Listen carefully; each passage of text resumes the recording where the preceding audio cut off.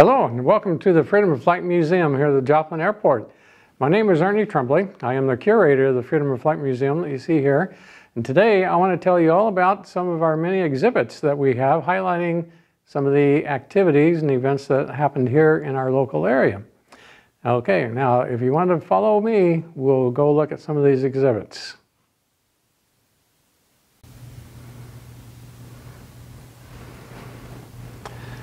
Okay, here we are in the main hallway of the Freedom of Flight Museum. Today we're going to talk about one particular point in our Cold War history, and that is our Missouri Cold War history, our state history.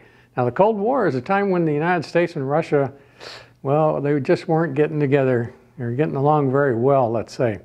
So it was kind of a fearful time. A lot of people feared, since both countries possessed nuclear weapons, that an accidental nuclear war could start. A really bad time for people. Now here Grandma and Grandpa volunteered their time to come out and participate in this and watch the skies for enemy bombers. And they were known as local heroes. They belonged to the Ground Observer Corps.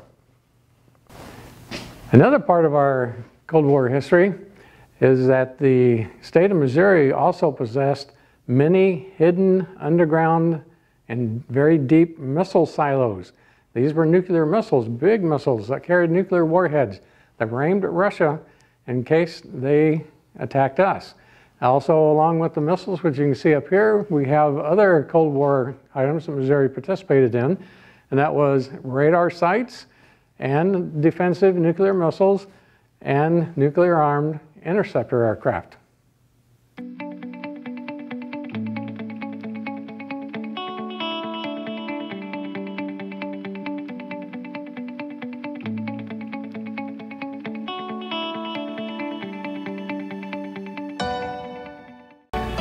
In this part of the museum, we have the Alan Shirley exhibit on early aviation, beginning with our pioneers of flight, the Wright brothers, and continuing all the way down the hall here.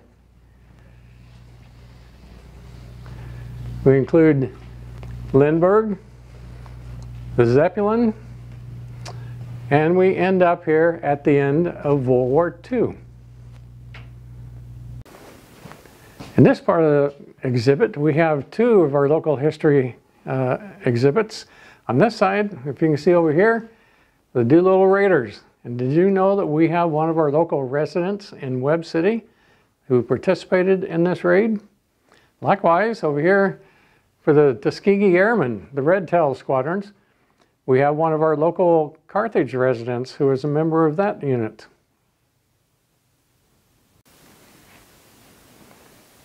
Okay, here we have some of our local airline mementos from the Joplin Airport. And back behind me here, we have some of our displays on our local aviation missile history from down in Neosho, Missouri. And this is all about Rocketdyne plant and the missiles they produced for our space program. This is our special display covering Dick Rutan and Jenna Yeager's flight around the world in a Voyager aircraft. You can see the picture down here. That flight was unrefueled, non-stop flight around the world. And this display was brought in, donated by Diane Herman, who is one of our museum members. Oh, hi E.T. How are you?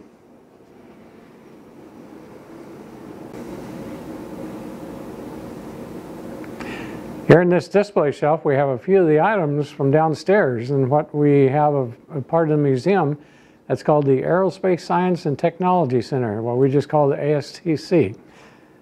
And here we have some items that represent different parts of the aircraft, and these are all parts that you might be able to actually pick up and handle if you wish, with, of course, obvious safety concerns.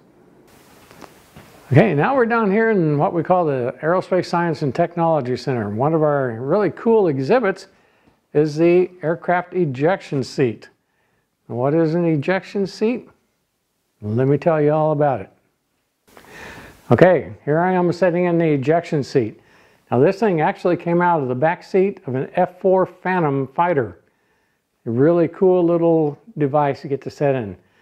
Now this thing is very, very powerful seat, very dangerous.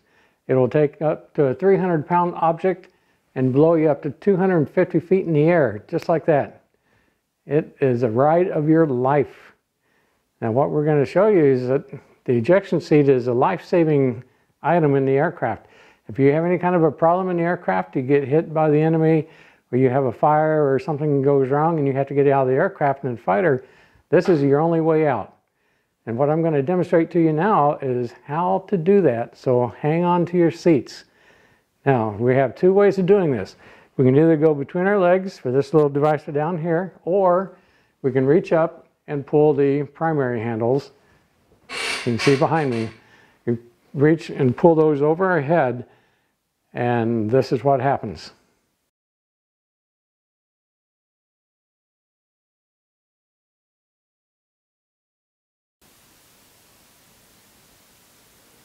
Okay, man, that was one scary ride, I'll tell you. But here we are back in the ASTC. Now, if you come out here for a visit, not only will you get to sit in this seat, but you'll also get to try on the helmet and the G suit, or the gravity-defying suit, and flight suit itself. And you won't get to go for a ride, unfortunately, in the seat, but you can sit in it and see how it feels. It's not the most comfortable thing you've ever sat in. And here we are in the B-143 Stimulator. This is one of the most fun aspects and displays that we have down here. This is an enclosed cockpit, and right now I'm sitting in the pilot's seat. We have the co-pilot seat right beside me. And one thing, of course, you've probably seen most of these instruments in your Learn to Fly video that we have. One thing that video does not show, that's what we have in the back here. Like in an actual bomber, we would have an electronic warfare officer behind me, and on the opposite side would be the bomb navigator. We're going to skip around and get a better view so I can show you the inside here a little bit better. Okay, here we are inside. You're looking at this front instrument panel, which actually is a DC-9 instrument panel, an actual aircraft passenger jet instrument panel that we're looking at here. Now what we have on both sides, both for the pilot and the co-pilot, are redundant instruments, of course, as you've seen in the video that we had. All the different instruments. Here we have all the different instruments, engine instruments, and navigation and radar and communications.